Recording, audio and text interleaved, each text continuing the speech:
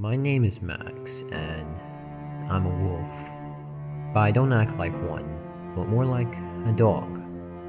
It's like I'm trapped in a wolf body. The only problem is, every day I get barked at, growled, and attacked by the other dog for just being different. I notice most dogs owners have a human owner, and maybe if I had one, it would all be better. But that's what I thought. Even the humans didn't like me. They would run away from me, shout at me, hit me, and even try to kill me. That's when I ran. I kept running even when my legs wanted to give up, but I pushed forward. But you can't run